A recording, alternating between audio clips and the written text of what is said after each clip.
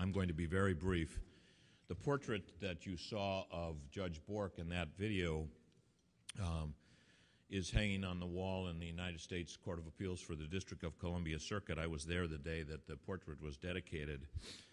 And I said a number of things at the time. I was a participant in the speech. And one of the things I said is that I always when I talk to Judge Bork, I refer to him as Judge, and he snarls at me because he doesn't like that kind of pretentiousness and doesn't need that. And I explained that the reason, as with so many people in the room that day, Robert Bork should always be Judge Bork. He personifies for me and for so many of us what a judge should be: formidably brilliant, scholarly, erudite, somewhat impatient with fools, but fundamentally tolerant and forgiving, unshakably honest, deeply principled, and possessing great wit and a wonderful sense of humor. In short, someone whose intelligence, instincts, and judgments we respect and whose decisions are intuitively acceptable. That is my mental idol, my mental idea of what a judge should be, and that is Bob Bork.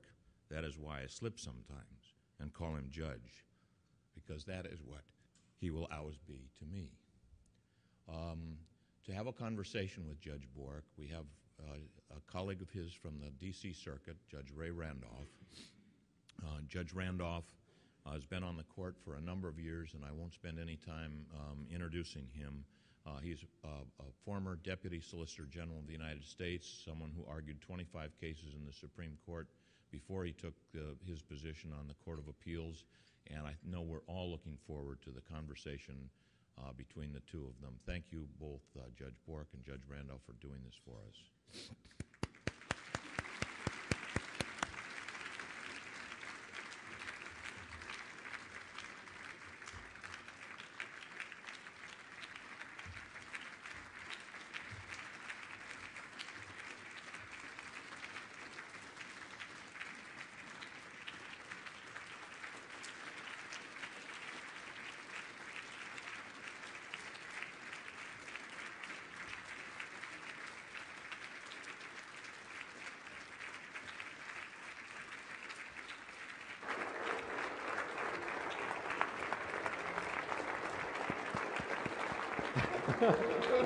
No. Do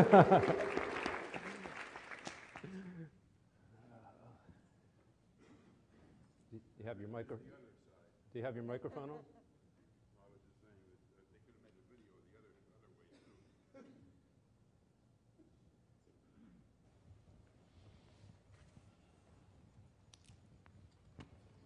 You know, they mentioned that. How old were you when you joined the Marines? I enlisted when I was 17. I called up when I was 18. And did you serve overseas? Only in China after the war. Do you know that George Will blames you for the loss of China? Well, as a matter of fact, he's got a point there. Because while I was in China, the Shanghai Shek was sort of hanging on. Then the Marine Corps sent me home and the whole thing fell apart. When you came back, you went to the University of Chicago, but you only went 2 years. Why was that? You mean the college? Yeah. In those days, if you took exams, you could place yourself out of courses. That is, I placed out of the math course. I placed out of a lot of courses, so I had 2 years. And you graduated in 2 years, right? Yeah. What made you decide to go into law? The law?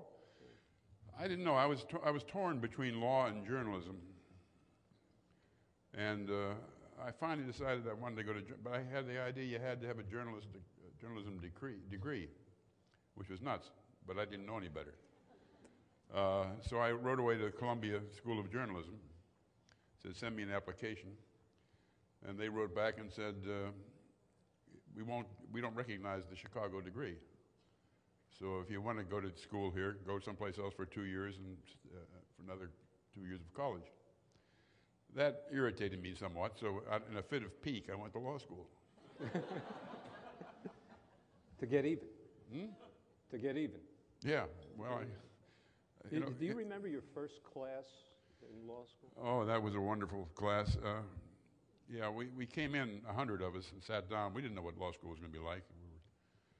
And we were waiting expectantly. In the front of the room was a gentleman who had more than a passing resemblance to Groucho Marx, with a huge cigar and waggling eyebrows.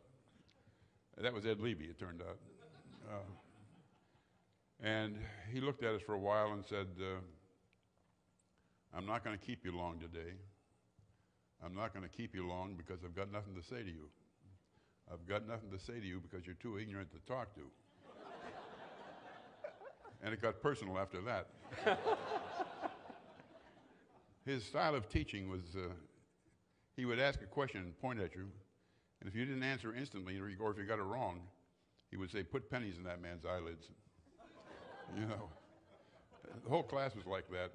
The ideas of ricocheting around the room.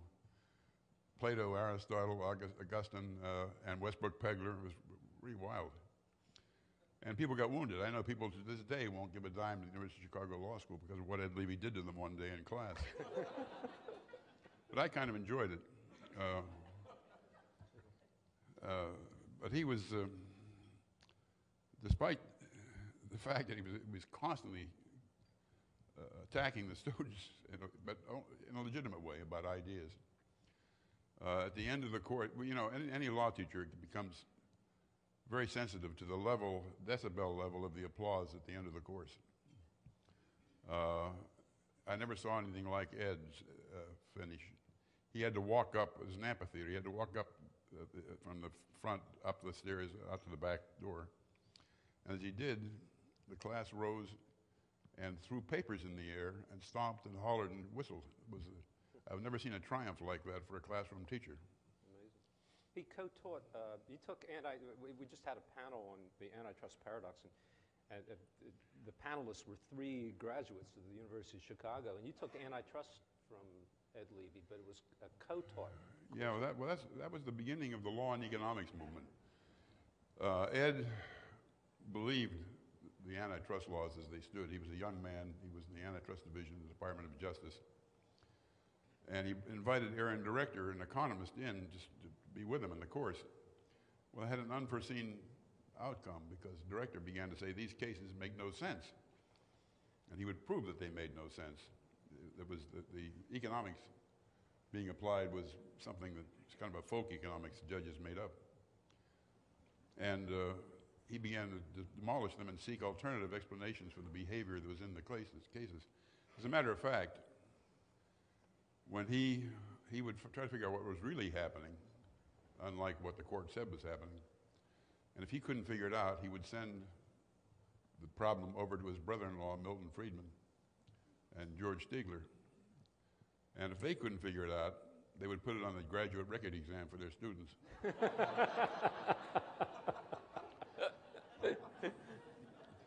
But in that course, I learned what I know about oral argument. Because when Aaron Director was closing in on Ed Levy, logically, and Ed couldn't see an escape, he would begin to make fun of the director's mustache, which is the way to argue a case when you're stuck. Make fun of the mustache. Or make fun of whatever you can get a hold of. Right. So, well, after you graduated, you stayed around a year at Chicago, right? Well, I stayed around for a year as a research associate with Director, which is where I got my exam. Director was a marvelous guy, but as a classroom teacher, he was not terribly inspiring. He was all right, but one-on-one, he was tremendous. Yeah. And he would explain it to you once, and if you kept insisted upon being wrong, he wouldn't talk to you again. He always quoted the episode when John Stuart Mill said to his father, that's all right in theory, but in practice, for which his father sent him to bed without his supper. Because if it's all right in theory but not in practice, then there's something wrong with the theory. He didn't write much, did he, Director? Aaron wrote almost nothing. I don't know why, but he didn't. His publication, in effect, was through his students. And you, in fact, published was that your first law review article during that year? Yeah, it was called Vertical Integration and the Sherman Act, the Legal History of an Economic Misconception, which just shows you the way I started out. But I once threatened to call it error exposed and truth laid bare. Well, then you went into private practice first with a New York firm whose name I can't recall, and then with Kirkland Ellis in Chicago. Yeah. And were you specializing in antitrust then? It was large litigation, 90% of which was antitrust. But, for a while I thought that I'd found a permanent home, because the first time you argue a case in court, anything, a motion or anything else, it's an exhilarating experience the first time. Right. Then reality sets in slowly. But I was, it consisted of arguing motions or interrogatories and taking depositions or defending depositions. Now, when you take a deposition, you have to be alert and keep asking questions and try to get the guy boxed. But when you're defending, all you have to do is sit there and make sure they don't smuggle something into the question that's going to prejudice the record.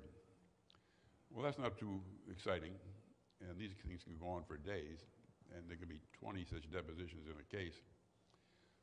So I found myself listening to the deposition and working the New York Times crossword puzzle at the same time. At that point, I knew I was not cut out for a life of practice. That was the time to go. And I began to look for a teaching job, and through a combination of lucky circumstances, wound up at Yale. Go back a little. You mentioned oral argument, and there's a story you told me a long time ago about, it was Kirkland arguing before the learned hand.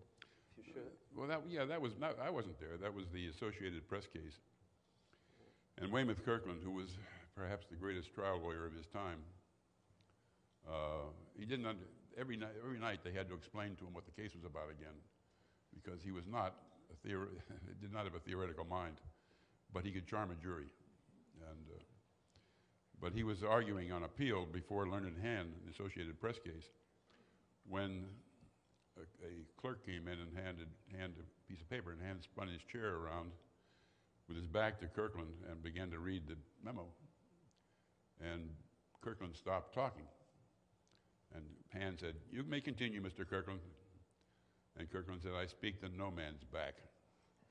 And Hand swung around the other way and listened to him again. It didn't do any good, but... Yeah, right. Well, there's a friend of yours, John McGee. Who was John McGee? John McGee was a fine economist who was on with me as one of the research associates in the year with Director. He remembers you saying, quote, "I do not want to spend my life practicing law and cash in at the end, leaving nothing but a trail of depositions, briefs, and money." Do you remember saying that? I was 2/3 correct.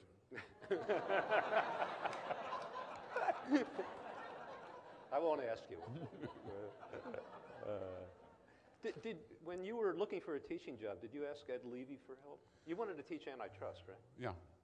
Yeah, he wasn't much help. He thought, for one thing, I've been practicing. I've been out for 8 years. He thought that was too old. He thought you had to start right away. But Ward Bowman, who was an economist who had been at Chicago and was now at Yale on the law school faculty, made an impassioned plea. And they hired me. They decided they wanted one conservative, because I guess they didn't know any. And they wanted one. So it turned out to be me. But they knew I was conservative. But when I began to vote Republican, they couldn't believe it, because nobody did. At that point, I made a mistake. One mistake. I was offered a job with Fortune magazine as a writer, and I was offered at the same time a half-time position with NYU Law School, so I could do both, right? And I wish I could have taken that would have been ideal, except that after Ward Bowman had gone out on a limb to get me into Yale, I couldn't very well abandon it. But speaking of, I think I've told this before, but nevertheless, it illustrates something about the Yale atmosphere at that time. In 1964, I'd been there for 2 years, and the election between Goldwater and Johnson was upon us. And I was sitting in my office when 2 young men appeared from the Yale Daily News, student paper. And they said they were looking for 2 professors to write, in the entire university, not law professors, 2 professors to write columns for Lyndon Johnson, for which they had hundreds of applicants, and 2 to write columns for Barry Goldwater. And so far, they can only find 1. And they had a suspicion that I might be the second. Well, I did the principled thing. I said, go away. I haven't got tenure. Well, they went away. They understood. So, But about 3 days later, they came back and said, you know, we've tried, there's a faculty of 2,000 at Yale, and we can't get another one. So I agreed to do it, and I wrote the column. And the next day, all hell broke loose in the law school. And people kept coming in and out of my office, arguing with me. And very often, at the end, the person who was leaving would turn around and say, you must be crazy. Well, the election came and went. And I was sitting in my office when these 2 young men showed up again. I was delighted to see them. And they said, we want to take you to lunch to meet the other Goldwater supporter. So they took me to lunch, and I met him, and he was crazy.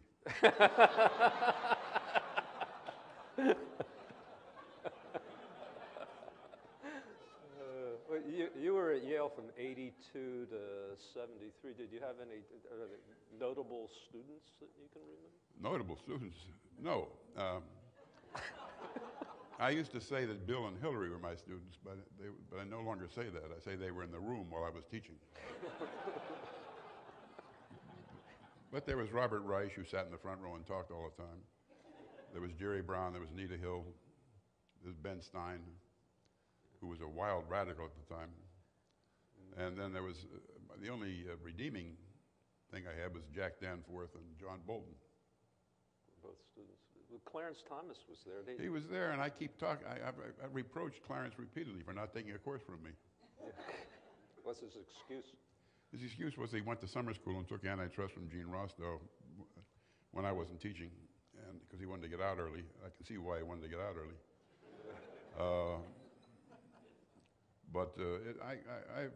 I keep saying to him, "That's all right, Clarence. Let it pass. Let it pass." You could have taken one course. Right. Well, you started out, you were hired, Ward Bowman was an economist, and your specialty, at least in part, was antitrust, and you went to Yale to teach antitrust. I mean, how did it come about? Was there some connection between constitutional law and antitrust? Well, the connection is easy to make. When I went there, as a new boy, I got to teach antitrust, but they also loaded me with a seminar on mortgages. There's not much to say about mortgages.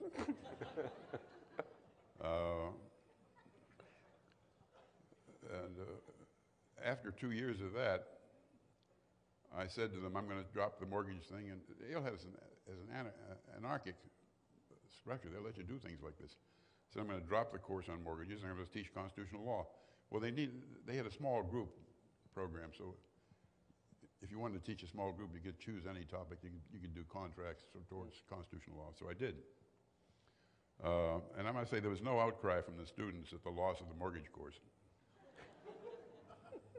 And you taught, you taught a seminar, but you co-taught as kind of like Aaron Director and Ed Levy. Well, I was teaching, I made up a course called Constitutional Theory. God knows what it meant, but I made it up, and I began teaching it, and I'd gotten to know Alex Bickle very well. I don't know if you all know Alex Bickle, but he was a marvelous man, best friend I ever had, and a marvelous constitutional scholar, but wrong.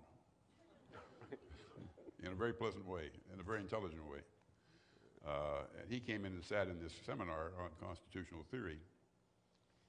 And at the time, I was enthralled to John Stuart Mill and On Liberty, which is a bad thing to be enthralled to. And I was teaching the course. I was trying to make up, when I say constitutional theory, I was trying to work out under what circumstances is the state entitled to coerce you to do something, and under what circumstances must you be left free to do what you wish. Well, it's an impossible task, as I later discovered. But I was at it, and came pretty close to being like taking John Stuart Mill's position. And I said in class one day that I didn't think, unless there was physical touching, that you were entitled to stop somebody from doing something. And Bickle said, oh, yeah? He said, suppose I engage in indecent exposure. And I said, well, don't worry about that. The law has a doctrine already to take care of that. He said, what doctrine? I said, de minimis non curat lex.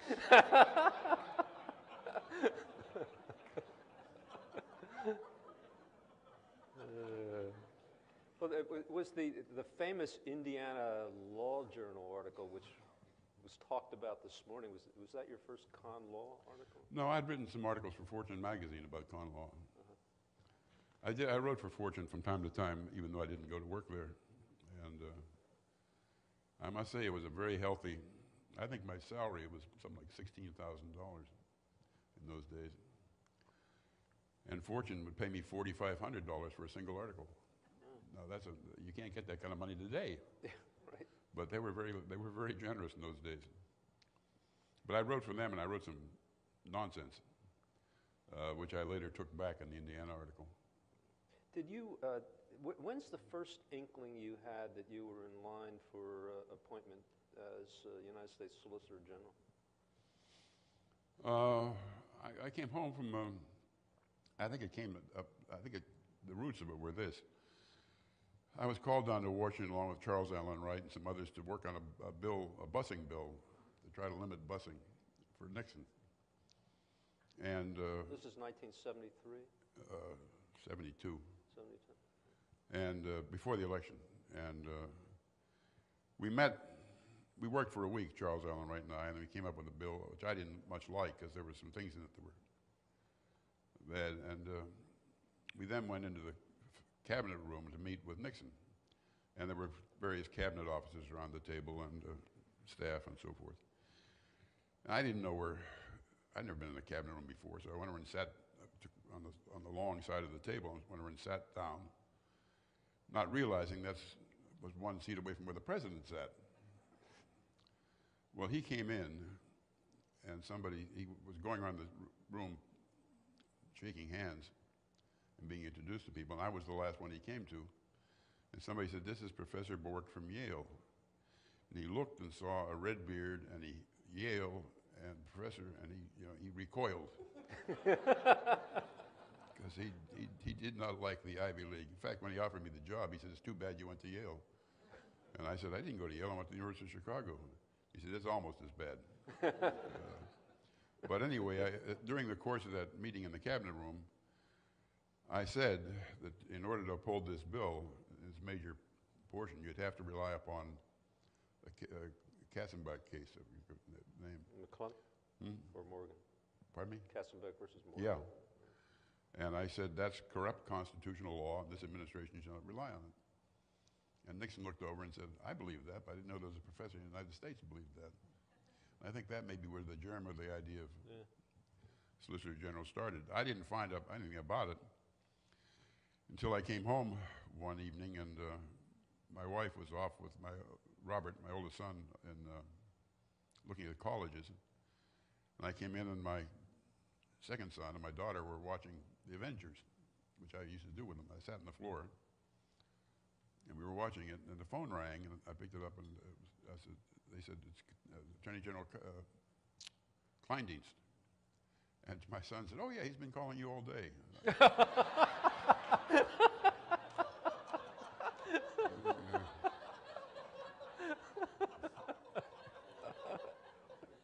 So anyway, he asked me if I were offered the Solicitor General's job, would I accept it?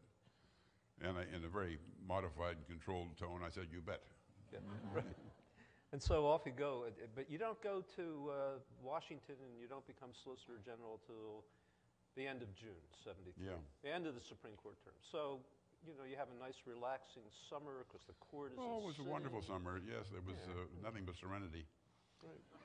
The first thing that happened was I got a call from Al Haig, whom I'd never met, to asking me to drop by his office, and I did, and he said, "The president wants you to resign as Solicitor General." I just got there. Right. The president wants you to resign as Solicitor General and become his chief defense attorney. And it seemed to be odd. In Watergate. In Watergate, yeah. And he described the fact that the legal staff he thought was in disarray, nobody was in charge, and I would be in charge. Well, I just had just enough sense to say, "Give me 24 hours." Think about it. And I got, Alex Bickle was in town that night doing something else, and I called him up. He came over to the house, and we drank spirituous liquids far into the morning while we discussed it and decided I did not want that job for a variety of reasons. So I went back and made the best oral argument I ever made in not very good condition about why I shouldn't take the job to Haig. I must say, Al Haig, I admired greatly. I thought he performed magnificently throughout the period as chief of staff. In fact, I was for him for presidency after that. But among other things, I said, I have to hear the tapes if I took the job. Oh, I said, how will people know I'm in charge? Are you going to give me a title? He said, no, but you'll be the only one with access to the president. And I said, until I give the wrong advice, and then I'll sit by a phone that doesn't ring. He said, that's very perceptive of you. So we went on, and I said, I have to hear the tapes. He said, no, you can't hear the tapes. This president feels so strongly about the office of the presidency. If he's ever forced to give up those tapes, he'll burn them first and then resign. And I started to say, in that case, why doesn't he burn them now?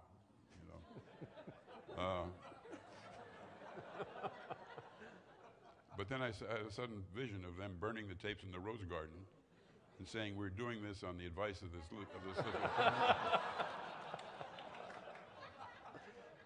So I didn't say it. And then. Well, then after that, was it Spiro Agnew? No, there was the bombing in Cambodia, which was a mess, because Justice Douglas issued a stay saying we couldn't bomb in Cambodia, even though the president and the Congress had worked out a schedule for quitting. But anyway, I got the court to override Douglas. But then the next thing I think was Spiro Agnew. This was all during the summer while the. I hadn't. Nothing had happened yet. I just came down from Yale, and all of a sudden I'm in the middle of this hurricane. Well, they called me. Haig told me when he tried to get me to take the job as defense attorney that Spiro Agnew had been on the take, and that Nixon's vice president. Nixon's vice president. So anyway, when I got back, I was sitting around the Department of Justice when Elliot Richardson, the Attorney General, called me in and said, we have this problem with the vice president who was taking bribes. Now, the bribes, it must be said in Spiro Agnew's defense, were bribes when he was governor. And they were merely paying him off in the White House, in his office. I guess it must have been a form of installment payment. I don't know what it was. And he said, what do we do? And initially, they didn't know what to do, and I said, you have to indict him. So we finally agreed we had to indict him. But then the White House objected. Now, there's a theory going around that Nixon masterminded this thing in order to get rid of Agnew. That's quite the contrary. Nixon did not want to indict Agnew. We went over and met with Haig and Len Garment and Fred Bizart and Charles Allen Wright and so forth. And they beat up on us for some period of time saying, you can't indict Agnew. And we kept saying, we got to indict Agnew. We regarded it as, well, anyway. After an hour of this, they said, Haig said, let's go see the president. And Elliot said, we have to stop in the men's room first. No, we didn't have to stop in the men's room, but he wanted a chance to talk. So we went in the men's room, and we were so paranoid in those days about what was bugged and what wasn't bugged that we turned on all the faucets and whispered so they couldn't, anybody bugging it couldn't make out what we were saying. And Elliot said, I think this is a resignation issue. I said, it certainly is. So we went in, and Nixon sat, I must say I never saw Nixon, but when he was very good. He was highly intelligent, balanced, good judgment. There was another side I know, but I never saw the other side. Nixon behind his desk with his feet up on the desk, and Richardson sat to Nixon's right and Haig to Nixon's left, and Bizart and I sat in front of Nixon. And Bizart and I debated the issue for some time. And I debated it both on legal grounds and also on political grounds. And after about an hour of this, you know, and Nixon would say, "What do you say to that, Fred? And what's your answer to that, Bob?" And he was very good. After about an hour of this, he said, "Well, I guess you have to indict him." And I thought Hagen and Bizarre were going to fall off their chairs because they'd been sent out to beat us up for an hour, and all of a sudden it was going the other way. So we did. We indicted Agnew. The Speaker of the House sent us a letter saying that we were usurping the House's constitutional function to impeach by indicting Agnew first. But we wrote him back a letter saying, which I suggested, saying that if we didn't indict now, all kinds of statutes of limitation were running out. And we had to indict, but we would, in a spirit of comedy, that's I-T-Y, not, we would delay. We would indict him and then delay and give the House time to impeach. Of course, they had no interest in impeaching at all. So we indicted him, and at that point, and then Agnew's lawyers, very good lawyers, with a weak case, wrote a brief saying that we could not indict him until he'd been removed from office upon conviction on impeachment. And we wrote a reply brief. It was Keith Jones and Ed Kitch and I. We worked all week on that and another brief about Agnew. And finally finished up Saturday night and filed the brief. Subsequently, the trial judge told me we would have won, clearly. But I had my first argument Monday morning in the Supreme Court. I'd never been in the Supreme Court before. And I hadn't looked at anything except Agnew. You know, I hadn't looked at the case. So I spent Sunday at the office desperately reading briefs and we'd filed and see what the hell I was arguing. And argued my first case in the Supreme Court Monday morning. Now, it turned out I wasn't nervous at all because the pace had been so hectic, I didn't have time to think about it. But that was. And then after Agnew, I relaxed, and all of a sudden, Archibald Cox gave a television press conference, televised press conference, in which he refused Nixon's order. Now, I think Cox was quite right to refuse Nixon's order. What was Nixon's order? Well, Nixon's it was a complex matter. At one point, Nixon proposed, or his lawyers proposed, that the tapes be reviewed by John Stennis, a senator, to take out national security matters and just leave the rest of the tapes. Well, it was wonderful. The tapes were almost inaudible as it was, and John Stennis was an ancient man who was deaf. So that we would still be waiting for the report by this now if he'd accepted that ridiculous offer. He didn't. But then he got an order not to go to court for any more tapes. Now, I wish I'd been at that meeting because I would have asked the question nobody did ask, which was what happens if Cox refuses? Well, it was clear that Richardson was not going to fire him because he had, and properly so, Richardson had promised the Senate as part of his confirmation as Attorney General that he would appoint a special prosecutor who could not be fired except for cause, and Cox had given no cause. So, when Cox did that nationally televised refusal to obey, well, he was correct to do it, but he had to be fired at that point. You can't, a junior officer in the government cannot face down the president in public and expect to get away with it. And they were particularly concerned because there was trouble in the Middle East. There was trouble in the Middle East at the time, and they were worried that Nixon's capacity for leadership would be questioned. Anyway, they got to me, and because I was the last one in line, it was Attorney General, Deputy Attorney General, Solicitor General by Department regulation. And I agreed to do it, and I told Elliot and Bill Ruckelshaus, who was the deputy, that I would do it, but then I would resign. They said, well, why would you resign? And I said, well, I don't want to be viewed as an apparatchik. Well, they said, if you do it, don't resign, because the department deserves continuity. Anyway, I did it, and did not resign, and called together all the department heads, which are a great many in the Department of Justice, and explained what I'd done and what was going to happen. What was going to happen was I told the prosecution force they were to continue as before.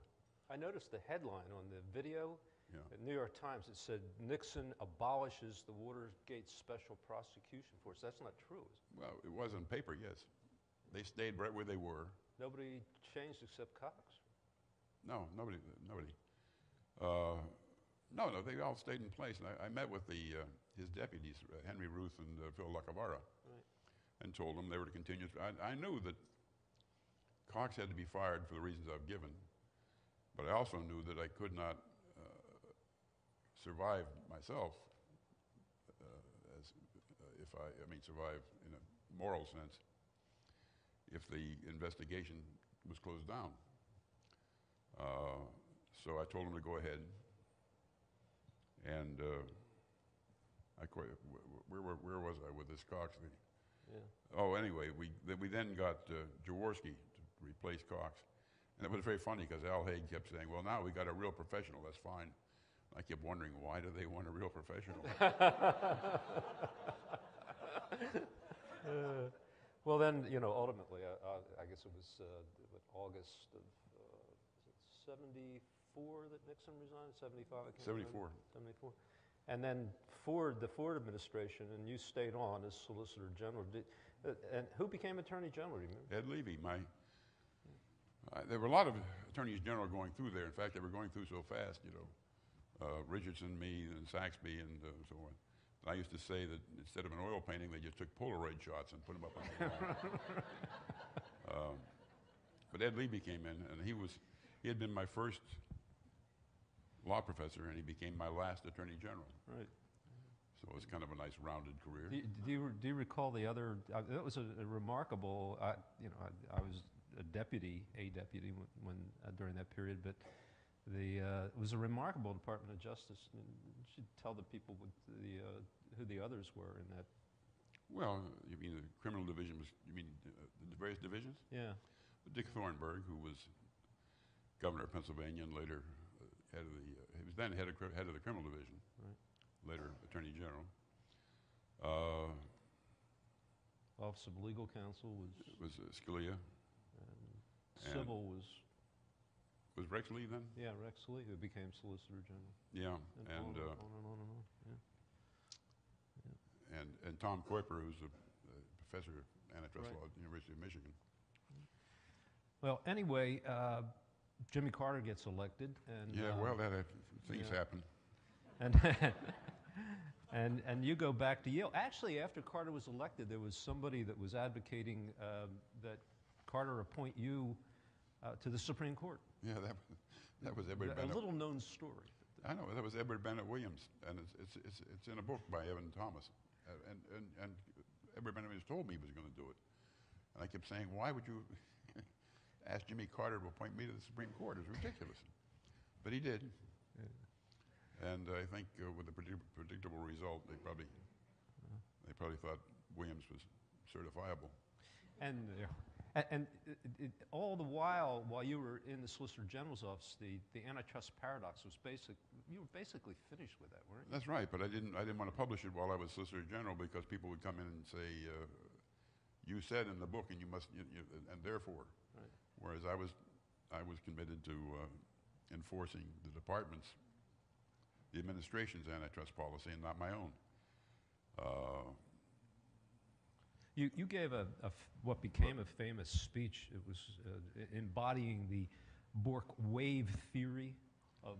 Oh well, that was. But here's what you said. This was to the Philadelphia Society. You said, when I first started at Yale, I thought the intellectual content of antitrust was corrupt beyond redemption, True. and would be kept that way by political forces hostile to the free market. That accounts for the tone of much of my early writing, sarcastic and confrontational. Of course, you toned down since. Yes. And then you said, I thought if you couldn't win, at least you could cause pain on the way out. True. Do you think you underestimated the power of ideas? No, I overestimated the political opposition. If you look at what happened to antitrust, the professional opinion gradually lined up behind the consumer welfare hypothesis and so forth. And the side I was arguing for won, except in one area, and that was resale price maintenance. Because there was political opposition. The discounters came banded together and stopped anything from going forward. And we may get rid of the resale price maintenance rule, we hope, because Ted Olson just argued the case in the Supreme Court, which would, at last, end the idea that resale price maintenance is a per se violation of the Sherman Act. The Federalist Society was just beginning when you were. Oh yeah, that was a riot. There was some suggestion that there's some truth. I was at the first meeting of the Federalist Society, which was held in a small room, a classroom at Yale. I remember it quite well because there was the critical legal studies movement was at its height then. And there was a Harvard professor, a historian, I think it was Horowitz, I believe, who spoke to the assembled gathering and gave the critical legal studies movement's manifesto. He said the first year of law school is designed deliberately to destroy students' minds by requiring them to reconcile the irreconcilable and to justify an obviously unjust society. And then he said, I have to catch a train, I can't take questions, and shot out the door. How much time do we have? Who's in charge here? 15, 20 minutes? Okay. And you come back to Washington, and back to Kirkland & Ellis, right? They had this, I remember, you said, come see my new office, and it was just magnificent. They had it all wood-lined and these beautiful bookcases all set up for you. And I didn't spend much time there. And within a matter of a short period of time, next thing you know, you're nominated for the D.C. Circuit and sworn in. But did Mary Ellen come to your swearing in at the D.C. Circuit? No, I've always been upset by that. She didn't show up. No, she occasionally says that she didn't know me then. But I regard that as a lame excuse. Dear. And after, 5 years, you were pretty much at the point of diminishing returns, if you got any returns. I was going to resign from the court anyway, and my clerks know that because when everybody else interviewed to hire clerks for the following year, I didn't. Yeah. I figured if I changed my mind, I could always pick up some clerks, but I was going to get off the court. But in the summer of 1987, you got a call to go to the White House. Is that right? Yeah. And do you remember the joke? You went in to see President Reagan. It was about nominating you, and you made a joke. Do you remember the joke you told him? Not offhand. You said he said, "I'd like to nominate you for the Supreme Court of the United States," and you said, "Let me think about it for 10 seconds. Okay, I accept." And he was unsure whether you had accepted or not. Yeah. Right. You remember now? Yeah. Anyway, how did you prepare for the hearings? Well, first of all, when was the nomination? It was in the summer, right? Yeah, summer or spring, I can't remember which. June 4th. June 4th. That was 20 years ago. And it was mentioned, I think George Priest mentioned, that it was right at the time of Iran-Contra. And the president was all wrapped up in that. And there were no hearings during the summer. The president had just suffered a lot of damage on Iran-Contra. And he withdrew from combat, went out to the ranch and stayed there. With the result that there was really no White House push. Yeah. And Senator Kennedy issued a vicious and false statement the day or the day after, maybe the day you were nominated, Well, saying 45 minutes. Robert Bork's America is back alley abortions and segregated lunch counters and rogue police into the bedrooms at night, and you can't teach evolution. Yeah. It's the evolution part that really got to you, wasn't it? Well, I didn't know where that one came from. I understood about the rogue police because, along with the rest of the court, I'd upheld police entries in a variety of cases, but so would other people on the court. And I understood about the back alley abortions because I wanted to overrule Roe against Wade, which would not lead to back alley abortions and let people vote on the issue thing. Anyway, but where the evolution thing came from, I had no idea. But then, well, over the summertime, you made courtesy calls, and you made a courtesy call on Senator Kennedy. Yeah, I went from, they varied a great deal, but we went to see Kennedy.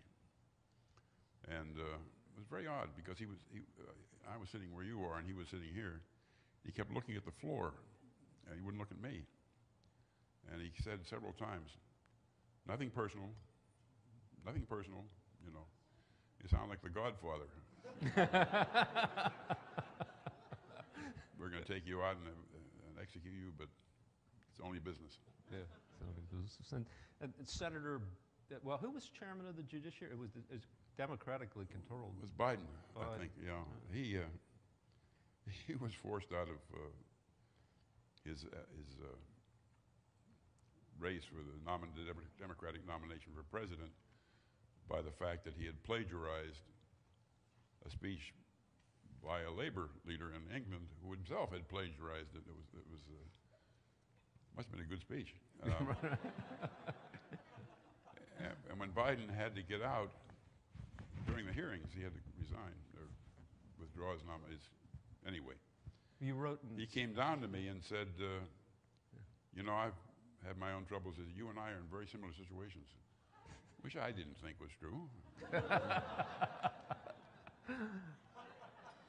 I think you wrote in your Tempting of America book that ended Biden's chance for the presidency forever. I had hoped so. It's amazing. Well, the subject of who we get to run for president is a subject for another occasion. Mm-hmm. Well, the hand writing on the wall, did I get that right, Mary Ellen? Was there as the one Democratic senator after another announced after the Judiciary Committee vote that they were against you, and it was pretty obvious that you couldn't garner a majority, no. But as the video pointed out, you decided to put them to a vote. Why did you do that? Well, let me go back for a second. Well, one of the things about that was an odd period. You couldn't go out in the morning to get the paper because the press camped out there 24 hours a day. But Mary Ellen had the idea that it became increasingly an ordeal. I couldn't read anything but the sports pages because everything else was about what a rat I was. And then somebody took a shot at me on the sports page.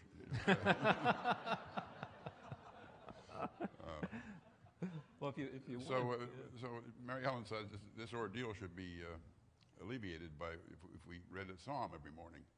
Well, I wasn't much in favor of that, but she was, and I realized it was a good idea because we came to the third psalm, I believe it was. May the Lord break the teeth of my enemies.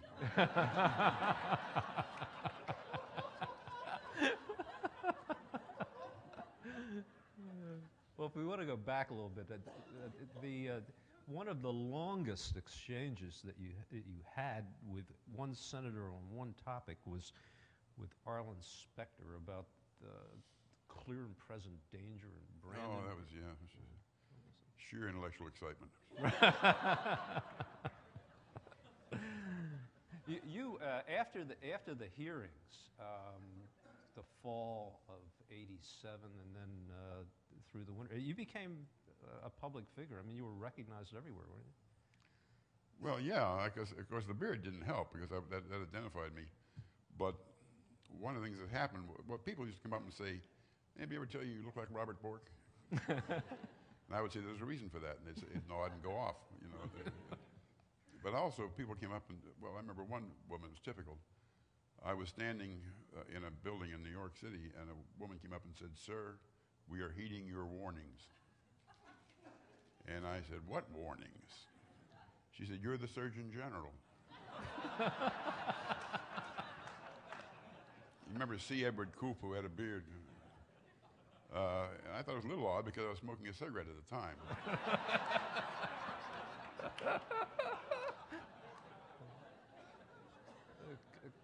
Coop told you he had the same problem, didn't he? Coop said, I met Coop once, and he said people kept coming up to him and saying, "Sorry you didn't make it."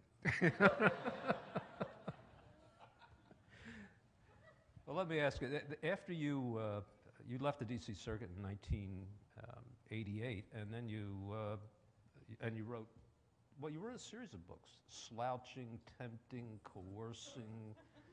Was there a theme that you were... Yeah. The next one is going to be one I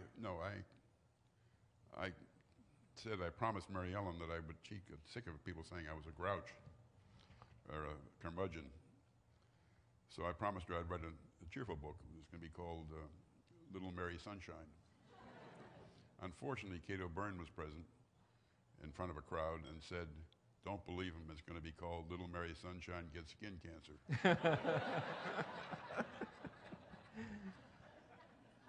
But I have a book that I'd like to write about martinis, because the martini is a much abused drink now with all these chocolate martinis and so forth coming out. And it starts with people putting olives in the damn thing. You know, olives is the first sign of degradation. And so the title of my book is going to be "The Road to Hell is Paved with Olives." Is this another exercise in originalism? I have a problem about originalism with martinis because the original martini was a miserable mess. It was sweet gin, 4-1, and so forth. But I will point out that you know, there are things like constitutionalism, in which originalism is the only answer. On the other hand, the Roman Catholic Church also has tradition that builds up over time. So I will appeal to the latter tradition in order to escape the charge that I'm tampering with the original martini. I see that Tony Blair, have you talked to Tony Blair? No, He's following your example of conversion, did you know that? Yeah, but well, I don't want to go into that and what we can expect there, because that family it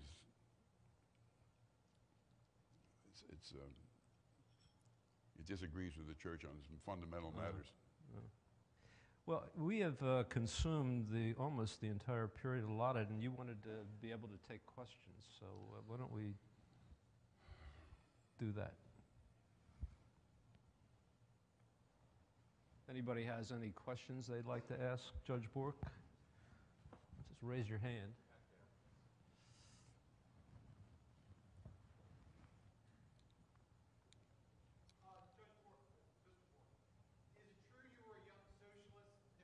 Is it true you were a young socialist as time portrayed, and what turned to conservatism? Oh yes, I was a very fierce socialist. In fact, maybe verged into more radical than that. I was 15 years old. I was always taken up by theory, and I read a book called The Coming Struggle for Power by John Strachey, which was an international bestseller, and an argument for communism, and I was taken by it and became a considerable pest to everybody who knew me. I was editor-in-chief of the school paper at the time and wrote a wonderful editorial advocating the nationalization of all industry. And they sent the superintendent of schools down to see me. And after extensive reasoning with me, which had certain coercive overtones, the editorial did not run.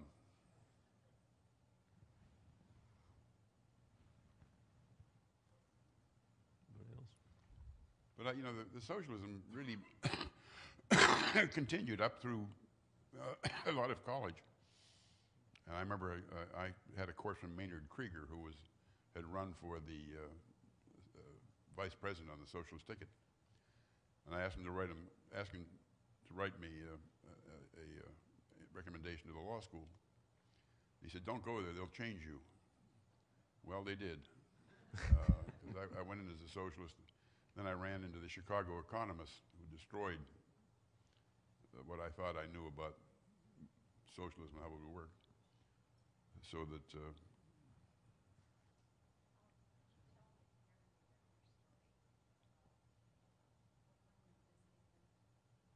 oh yeah. Marilyn asked me to tell the story about Aaron Director when she and I visited him when he was in retirement, and we had lunch with him at the Stanford Faculty Club. And Aaron knew that Mary Ellen had been a nun, and he was not sure, what that meant. Who was sure? And he was being very gingerly about it. And I said to him, Aaron, what are you working on now? He said, well, I'm interested in studying organizations that have been persistently hostile to the free market. I said, you mean like the Roman Catholic Church? He said, well, yes.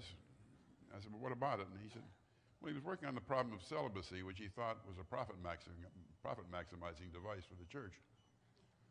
It's kind of like primogeniture,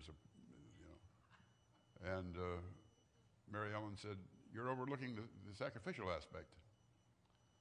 And Aaron said, all profit-maximizing devices have their costs. And next day, as we were driving out of town, I said, what do you think of Aaron? And she said, he blew my categories.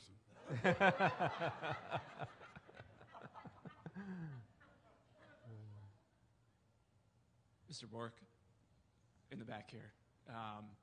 On one of the early panels this morning, Jonathan Turley was speaking of the confirmation hearings of Chief Justice Roberts and Justice Alito, and he referred to them as contentless.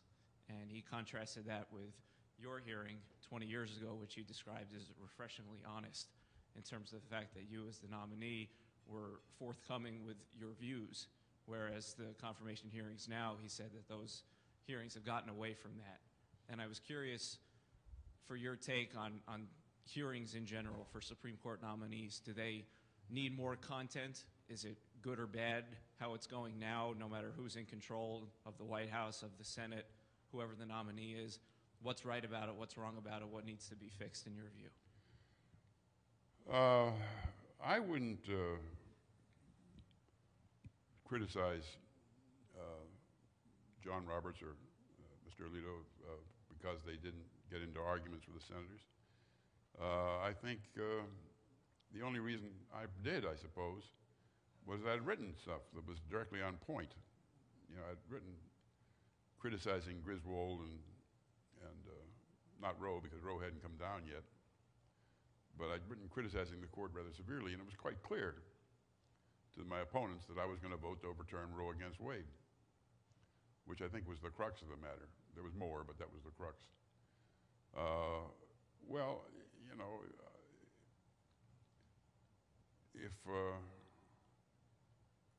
if I hadn't written, if the writing hadn't been being distorted, I'm not at all sure that I wouldn't have taken the tactic of saying, I can't discuss that. Seems to me that's the way things are now. That's the way you have to behave. Scalia did it. Scalia hadn't written on the subjects, on the relevant subjects, and neither had Alito or Roberts.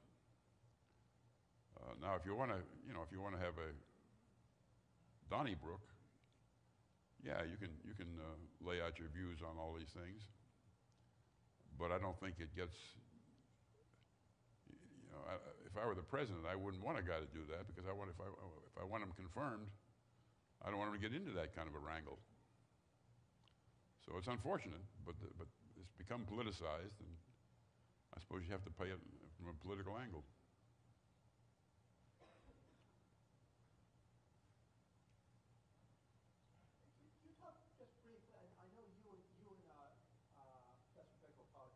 Professor Bickel taught a class together. I just wondered if you could talk briefly about that. Did what? You and Professor Bickel taught a class together, which had quite a reputation. I wondered if you could talk briefly about that. Well, it was the class I mentioned earlier, a seminar about constitutional theory, and Alex and I were very good friends, but we used to belt the heck out of each other in class, and the students loved it because they loved to see two professors whacking each other. And it was the best time I ever had. The first 5 years at Yale before the student radicals hit were the best 5 years of my professional life.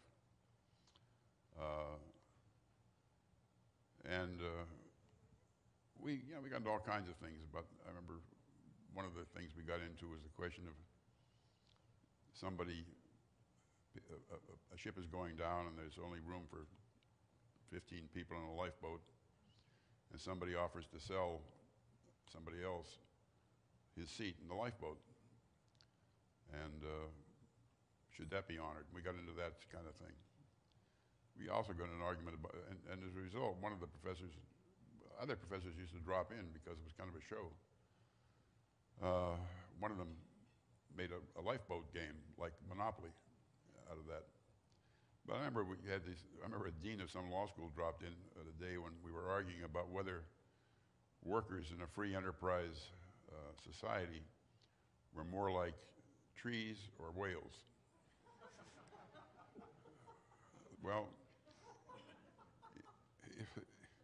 if they're like trees, you take care of them because you don't want to use them up.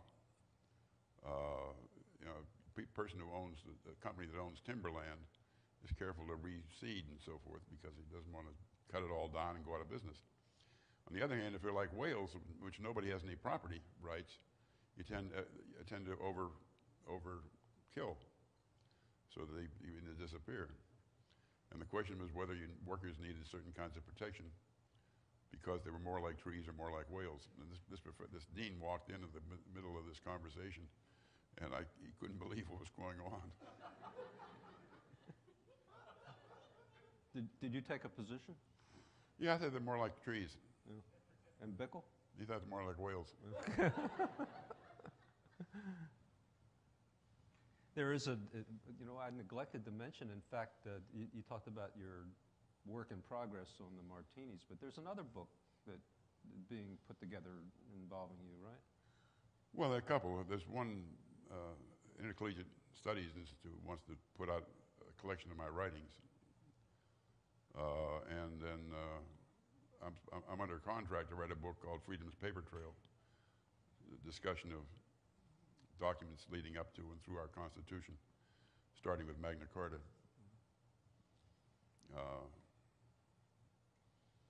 Bickle and I taught a course in First Amendment together, and he I don't know if you know, but he was a rabid admirer of Edmund Burke. And of course, Bickle was Jewish, which is relevant to this story. And we were arguing in class. I was arguing for a theory of what judges could do, and he was saying, no, it's just a tradition. And I finally said, Mr. Bickle's judicial philosophy is a combination of Edmund Burke and Fiddler on the Roof. Tradition. Well, thank you very much, Bob.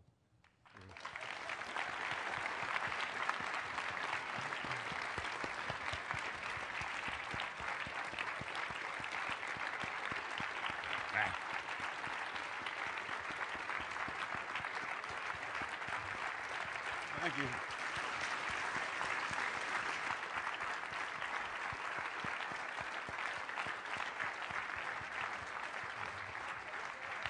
Oh, yeah.